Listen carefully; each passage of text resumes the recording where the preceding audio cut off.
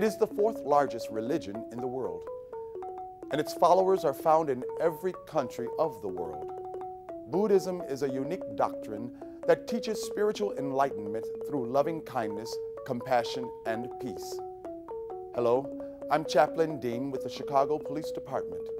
This is the fourth in a series of videos to expand your knowledge and understanding of the many diverse communities within our city. Having even a basic knowledge of a person's customs and culture enables police officers to conduct their duties in a more efficient and respectful manner. Today, we explore Buddhism.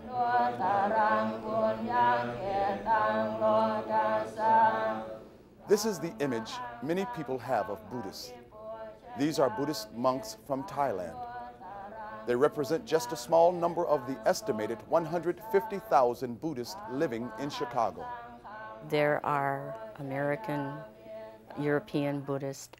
There are Buddhists who are Catholic. There are Jews who are Buddhist. We do have police who are members. We are in all walks of life. I'm a journalist and a publicist. We are in politics. There are more than 60 Buddhist temples in the Chicago area representing different sects of Buddhism, such as Pure Land, Nichiren, or Zen. Siddhartha Gautama was a real person and is the founder of Buddhism. He lived in India in the 5th century BC. He is revered as guide, not a god. He's human, just the same as anyone else. So not a god, a teacher, a fountainhead, someone we look to, but it's the teaching more important than the person. The word Buddha means awakened one. Siddhartha Gautama was deemed a Buddha when he found the path to supreme enlightenment. This released him from what Buddhists believe is a continuous cycle of birth, suffering, death, and rebirth. We believe the soul is eternal, so the causes that we make determine how we will be reborn. We don't believe that we have one life and this is it and we go to heaven as Christians do. Buddhism emphasizes the value of all life and all faiths. One of the Buddhist teachings is that there are 84,000 ways to find the truth. And whether you take the way of Islam, Christianity, Judaism, if this helps you to live better and to believe that this life is precious, then I think that's wonderful. Buddha's message is a message for peace, for harmony, for enlightenment, for a higher good. Meditation and chanting are important Buddhist practices. These are performed both formally and informally.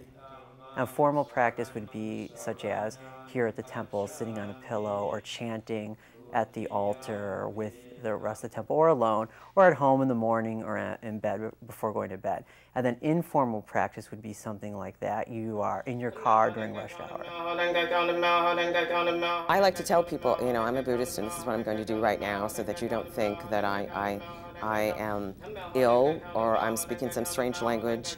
I'm doing this deliberately and this is why I'm doing it. And I'll just chant out loud. Buddhist temples hold public services throughout the week.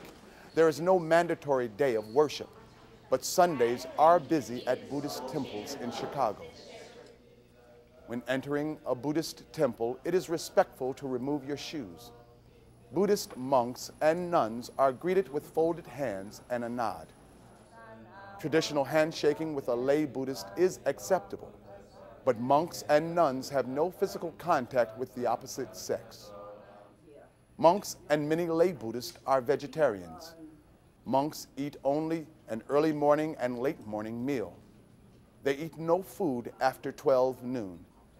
Though they live rather cloistered lives, there is nothing that prevents monks from interacting with police.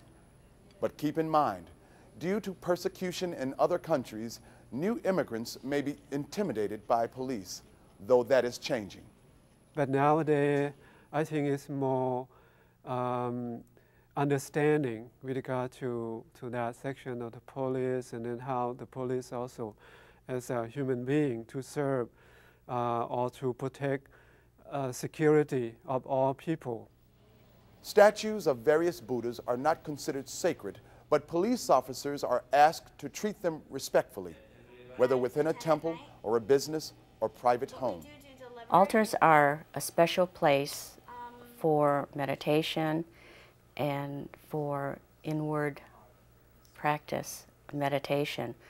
So just showing respect when you enter the room and not start tearing things apart. It's very common even in an American Buddhist home to have a space set aside for these objects, probably some incense, perhaps a bell that's used in meditation.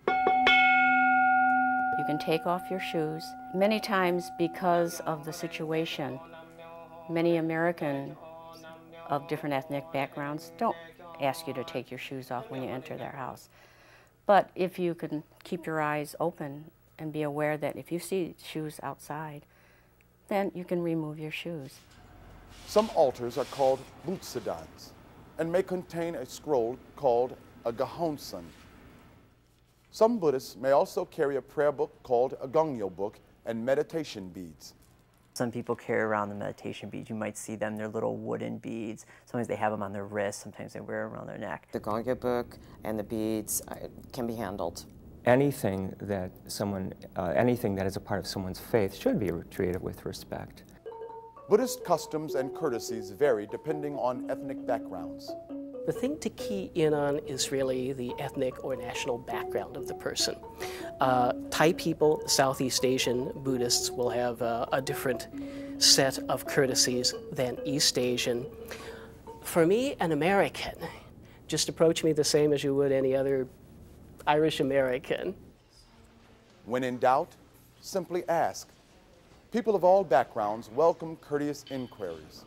Yes, you could ask. That would be great because you might not know what kind of Buddhist you're having a dialogue with, and they'd be happy to tell you what their limitations are if they had any. There are many different sects of Buddhism and many different customs and practices. There are several things to consider when interacting with followers of Buddhism. Remove your shoes when entering a Buddhist temple. Many, but not all Buddhists are vegetarians. Buddhist monks and nuns are greeted with folded hands and a nod. Monks and nuns do not touch people of the opposite sex. In non-emergencies, police may be asked to remove their shoes before entering some Buddhist homes.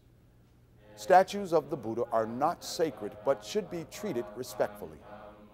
Personal scrolls called gahonsans should not be touched by police unless absolutely necessary.